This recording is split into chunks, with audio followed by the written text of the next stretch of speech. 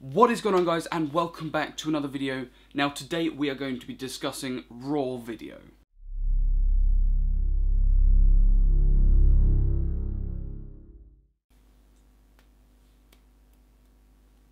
That is a very good question, and raw video is quite confusing, so bear with me. With a camera such as this, a Canon 70D, a DSLR, one of the options in the menu is to take raw photos. Now, raw photos are when you take a photo and... oh, I don't have a card in this camera. So I've just taken a photo, and what it's done is it hasn't just saved a JPEG, it has saved a CR2 file, which is Canon's raw file. I'm not quite sure what Nikon's is. But basically that means in my editing program later on in Adobe Photoshop or Lightroom or whatever I use, those are the two best ones, I can adjust the levels, the ISO, the exposure, everything after I've taken the photo. So I don't have to worry about all the settings as much as I did. Also means that I can get the most out of the highlights and the most out of the shadows. Raw video is much the same, but a higher frame rate. So with this camera, the highest frame rate I can do is 7 frames per second. Until the buffer kicks in. And then it starts writing to the card instead of writing to the RAM, because the RAM can only hold a couple of photos. Normally, you do have to pay quite a lot to be able to record raw video. You can get something called Magic Lantern, which lets you record raw video on a DSLR. I'm not sure about other cameras, but I do know that you can record raw if you install Magic Lantern with the 5D Mark III. I'm not quite sure about the 70D. I haven't tried. But if you want real RAW, you do have to splash out rather a large amount. So I have here a Blackmagic production camera. This is a 4K RAW video camcorder. It is a cinema camera with a very dirty screen. Let's get you all cleaned up, yo. Right. So in the menu, we turn it on, and it comes up with here. We go into the menu, into the settings, into the record bit, and here we've got 4K ProRes HD, HQ. You can't read it, but I promise you. We can then click over to 4K RAW, and it changes the dynamic range to film, so you get the widest dynamic range. I'll talk about that in a second. So once you've hit OK, it restarts the camera, and it begins. I can record some RAW right now. There we go. There we go, that was 5.5 seconds of raw video. I have got a 480GB SSD in this camera, and it's letting me record about 20 minutes of raw video.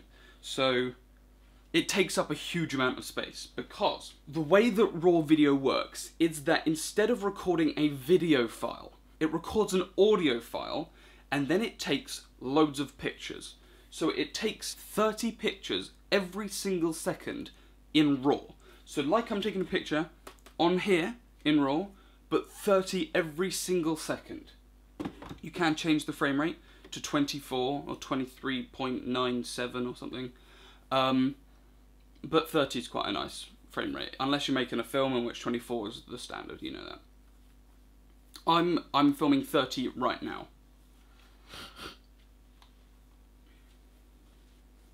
The reason these files are so big is because each individual image file is carrying so much information, so you can change it later.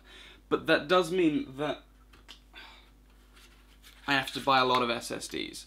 Now this camera records to these. You may have seen these in your computer. It's an SSD. It's a faster alternative to hard drives. Each of these is 480GB. Now, I don't shoot RAW that often, so I don't need all of these, but it's good to have them in case, because I think most of these are full right now.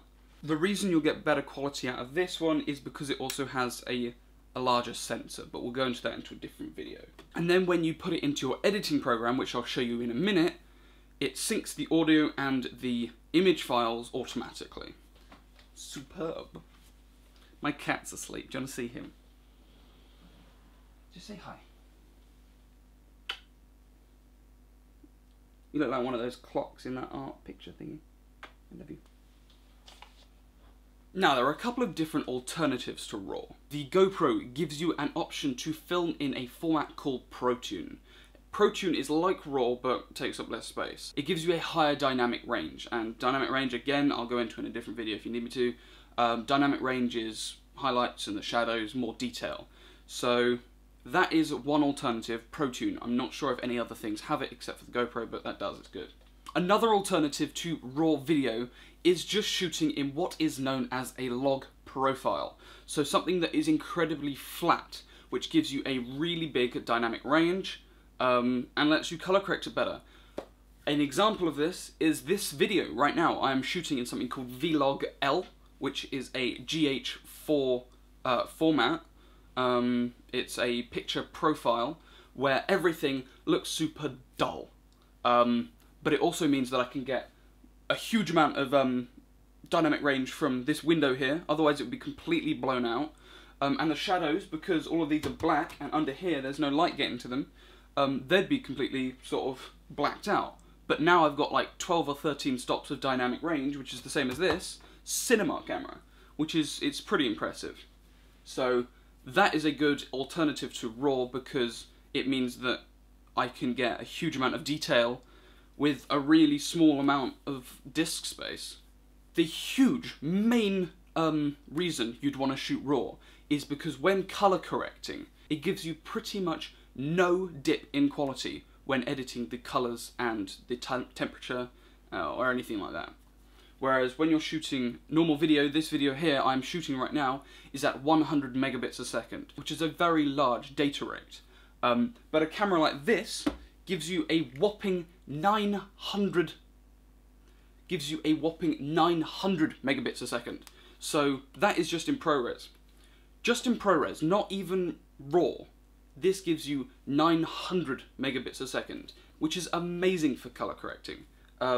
Not very good for just everyday video. It's what I did for most of my food videos that I've made, but it's pretty nice. I'm not quite sure about the data rate for the RAW videos, but I'll try and figure it out and tell you. So let's get into how to edit RAW videos.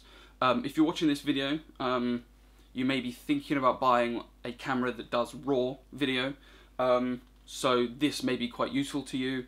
There are two tools that I like to use. One of them I really don't like that much, so I use the other one. But we'll talk about that now. So now we're going to jump into this, and I'm going to show you how to edit RAW video. The first thing I'm going to show you is Resolve. Now this is an incredibly expensive piece of software, but if you buy a Blackmagic camera, you get it for free with the camera. So we're going to jump in, and this is the clip that I have selected for you guys to see me edit. What I'm going to do, basically, because you've got a lot of highlights up here that are blown out, there's a lot of intricate detail with the windows and the railings here, the shadows sort of underneath the balconies, and around here the detail on the cliff face. This is in Australia, in Sydney. I was going to use one of the Hong Kong shots I got, such as these ones here, but none of them were, actually, none of them were amazing because a lot of them I took while sort of run and gun style, so they're either super dark or, that's actually in England. None of these from the collection I got were actually that great. So we're going to go with this one from Australia. So what we're going to do is we're going to remember this, go into edit, we'll find it in this side menu here. There we go. Right here, we can drag it into our timeline, into video. It's lagging a little bit because my computer is doing a lot right now. There we go. So we got our video into our timeline. Then we go to color, and in here we can download. So we're going to do this. You want it to be decoding in a full resolution. You want it to be your decode using the clip, so everything that you do. So this is completely manual now. That's the way I like to do it anyway. And then in file, you want to go to your project settings and make sure you have the correct resolution, because you won't. Unless you've set it up correctly, which I didn't do, you won't. This is the resolution that the Blackmagic camera shoots in RAW. It's rather a strange resolution. It's slightly letterboxed.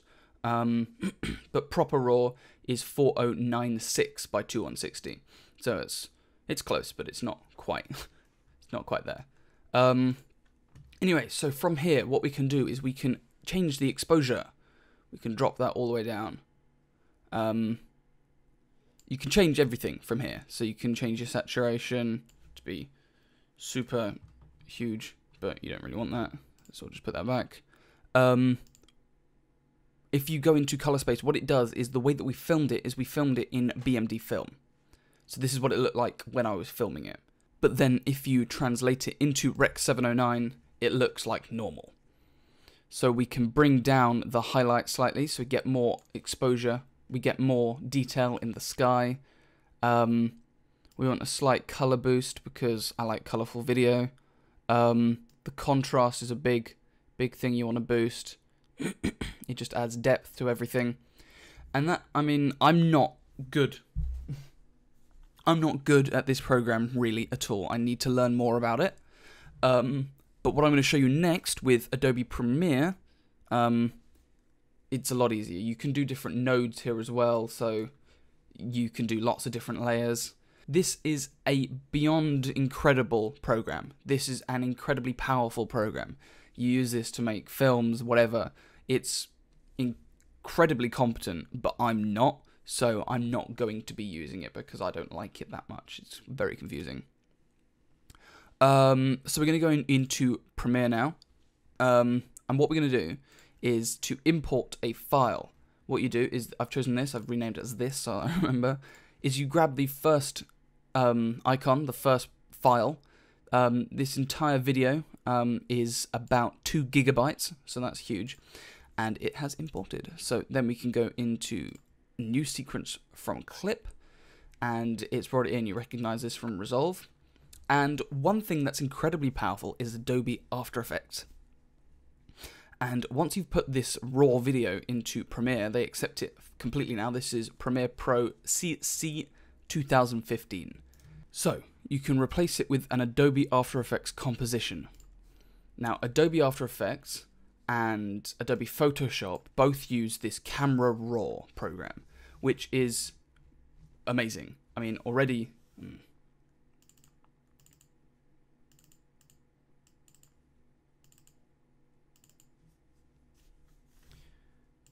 So Adobe Photoshop and Adobe After Effects both use this Camera Raw program.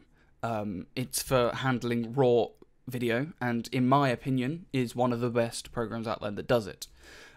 Because if you remember how much detail we got from here, we were blown out around here, but we can zoom in, oops, we can bring down the exposure slightly, and then we can bring down our highlights even more, and look how much detail we get out of there now. We weren't getting that much detail out of the other one. And then we can pump up the contrast slightly to give more depth to this bit and everything. Bring down the white slightly. I do like the HDR sort of look, so that might be sort of a bit like Marmite, isn't it? The clarity, let's put that up. I like the clarity. Clarity in photos looks amazing, and now you can do it in video. It's even better, because look at that. But that doesn't look that great with video. We want to pump up the contrast slightly more. Maybe bring the highlights down a little bit more. There we go. So that is a nice looking image. It's nicer than Resolve was giving me. I was probably doing it wrong. But another thing you can do is, if you have a look here, you've got color aberrations. Chromatic aberrations, sorry. Click that, and they're gone. Easy as that. And chromatic aberrations are a huge problem with video, because not many things can get rid of them, but After Effects can. And you hit OK when you're done. There was a lot more you can do in that Camera Raw, by the way, so I'll probably make a video about that at some point. But that's that, and basically all you need to do is now I can just minimize this, and it's there. Now, I wouldn't recommend shooting RAW for your entire film, but a large establishing shot, such as that one right there, is nice to do in RAW, because it gives you a really nice image. So we'll expand that so you guys can see it. And yeah, so that's how you edit raw video. There are other ways, there are much easier ways, there are different ways that I don't know. If you do, put them below. If you enjoyed the video, hit the like button below, and if you haven't already, hit the subscribe button, and I'll see you next time. Goodbye.